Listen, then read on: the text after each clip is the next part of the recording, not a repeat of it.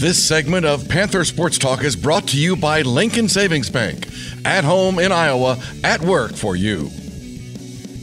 Joined with UNI head basketball coach Ben Jacobson as his UNI Panthers are 8-2 here at the finals week mark. And coach, just what have you seen from this squad that maybe you've enjoyed seeing them do early on in the season? Yeah, we saw it early in our games, the unselfishness on offense. You know, when guys are passing the ball and moving, and you know, we had a lot of work to do early in terms of an understanding of how to play together with this team and making sure we got some touches in the paint, making sure Ben touched the ball. I think we saw that in our first 5 or 6 games where we were just getting a handle on that. But even before that part of it, Brad, the guys have always been willing to pass the ball. It wasn't from a selfish standpoint that we weren't fine. It was more from a not knowing how we're going to best run our offense. So that part I've liked the whole time. The thing I've been most impressed with, though, is our defensive improvement. This group, these guys pay attention. They really pay attention to what they're doing from a scouting report standpoint, from our individual defense in terms of where to be and how to rotate, the different things that make up your defense. And they pay attention, and that goes a long ways.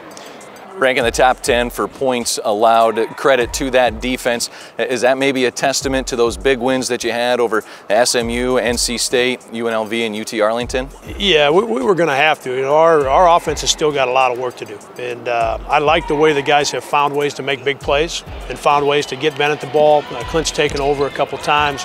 Jawan has had some good stretches. Ty's made some big shots. I can keep going. Spencer's been great off the bench. I mean, guys have made big plays on offense, and that's been important. But our defense, you know, you watch a game like North Carolina State in the quarterfinals, and they get 90 or so to win a game against Arizona.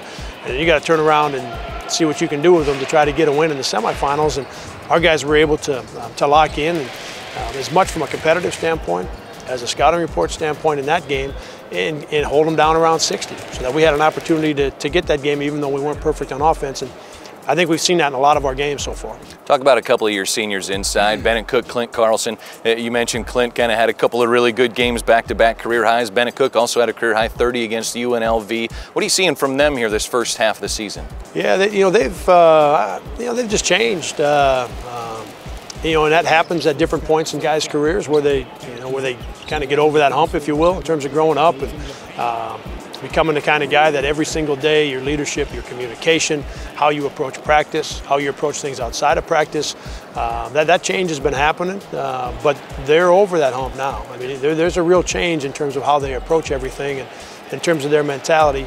Clint has done an unbelievable job in terms of his leadership. You know, his communication, his ability to get on guys when they need it right now, his ability to also work with those younger guys to help them get in the right spots. And then Bennett, I thought he had one of his best games against Arlington. You know, he didn't score. They were double teaming him and making it hard for him on offense. He played his effort and his hustle defensively, rebounding, working to get the ball. It was at a really high level. And so I just think it's that change from a mentality standpoint. Both those guys are doing great. Those two seniors really making this year's team their team. And we'll have more with Coach Jacobson on that team coming up here on Panther Sports Talk.